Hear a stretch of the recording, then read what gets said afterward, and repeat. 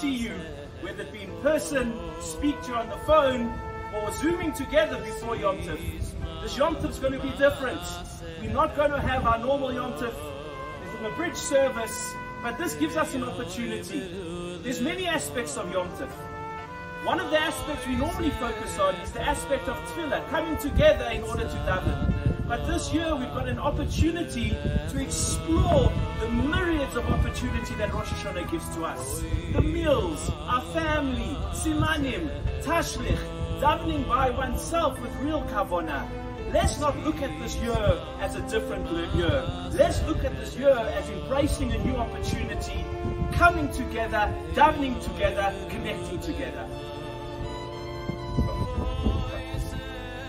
It's so exciting to be back on our beautiful campus for Yom Teruah, the day of the sounding of the shofar that's coming up in a few days. But Yom Teruah doesn't only mean the day of sounding shofar. Our sages tell us that the word Teruah comes from the shoresh, from the root reyut, friendship, love and warmth.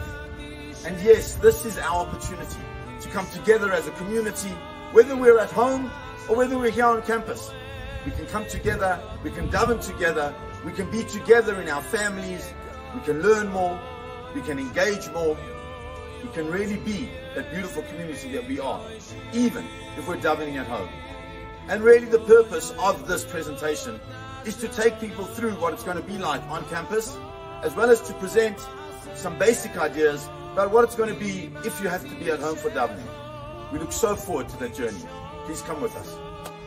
Regarding the protocols that we have in place for Minyanim, we have met with Dr. Professor Kramer, who has gone through every single location that we've been at here, and has given us a document that we've had to apply by and go through to make sure that we are safe and compliant for Minyanim over Yom Tov. Just to go through a few of the guidelines that are important. The first, most important rule is wearing a mask. You have to wear a mask the whole time, throughout the service. You cannot, it has to cover your mouth and your nose the whole time. You can't have your mask sitting over here or sitting up here as a kippah like we've seen in other countries. It has to be on you the whole time, covering your mouth and your nose. That's point number one. Point number two is the social distancing. It is very, very important that we maintain social distancing between the people. You stay by your seats. You don't move in between the minyanim, start chatting to people in between the minyanim. Very important. Those are the two major rules.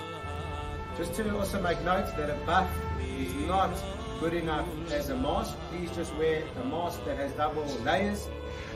Straight after we finish the service, please go straight through the same gate. Don't congregate here in the shul. Now, regarding the bathrooms, every minyan has to have their own separate bathrooms. So just to run through them quickly. For the minyan here in the piazza, we're going to use the bathrooms up here by the big shul, the men and the women's bathroom, and they're already marked and allocated of which ones you can use or not. Regarding the sukkah minyan, you'll use the hall bathrooms over there, both for men and for women. The women will go through the Beit Abraham into the bathrooms, and the men will go through that little alleyway into the bathrooms. Regarding the third minyan, by the girls' high school, the women will use the bathrooms within the cafeteria area there, and the men will use the girls' high school bathrooms, or just on the corridor on the side over there. While we are restricted with time, we Baruch Hashem have been able to ensure that we'll be able to daven the Shachris, Laning, Tkiras HaShofar and Musaf, all within the allotted 2 hours. Every minyan will be starting at the same point, and that is at Nishmat with the Chazan singing. What is important is that everybody should daven Psukei de Zimra up to the end of Yishtabach, and then come into Shul, sit down, wait for the Chazan to begin, answer Amen to Yishtabach, and then continue with Baruch Hu there onwards. Unfortunately, we cannot sing like we're accustomed to. Even though the Chazan is going to be singing, one is allowed to daven and sing in a very soft undertone. Protocols. One mustn't walk up to the Sefer Torah to give it a kiss or to touch it.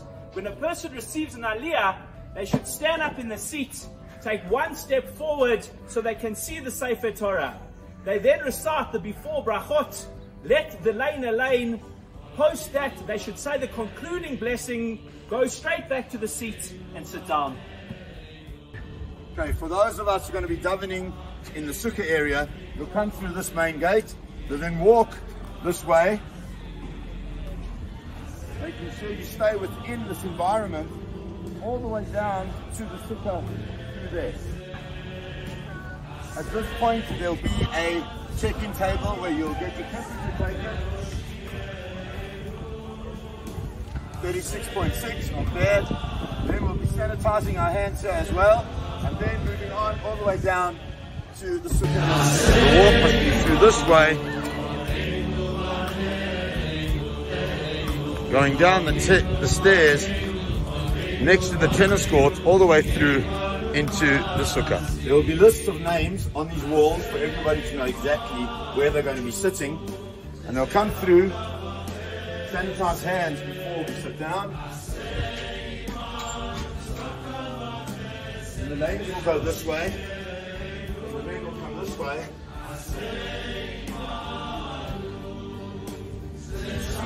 Allocated seats. They are specifically put socially distant. You can come, there's a seat over here, one for you and one for your belongings, your siddur. As we know, please, one of the things that is so important for us to remember is that the seats are allocated to ensure social distancing. Please don't move the seats. Please stay in your seats. Let's have a safe, beautiful, inspiring Yom Tov together. We're so excited to have you back. For the Piazza Minyan, you're going to enter through these doors. You'll make your way down to the COVID officer, following the demarcated signs. You'll make your way to the COVID officer where the temperature will be checked. 36.6. Following that, you'll be able to sanitize your hands, carry on down to the minyan. A list of chairs, names and positions will be reflecting on the board. Make your way down.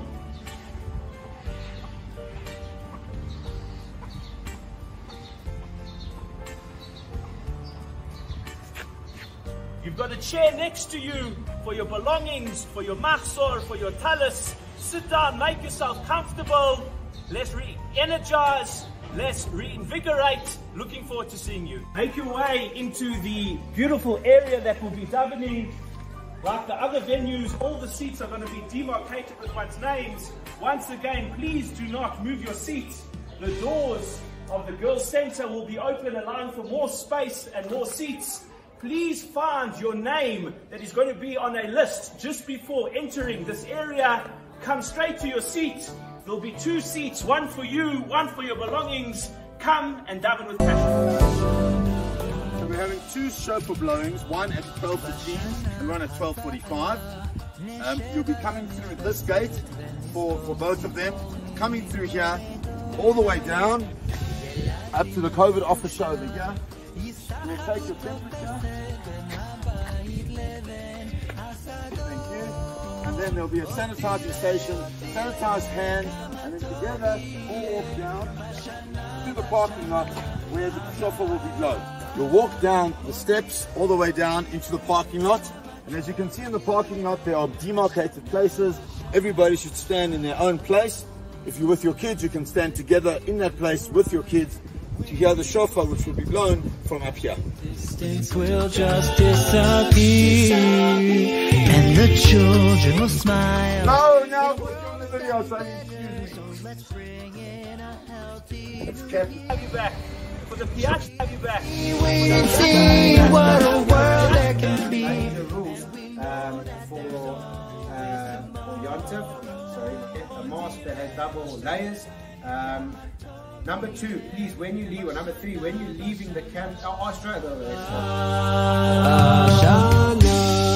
haba nifros kapot yadayim mul haor hanigar halava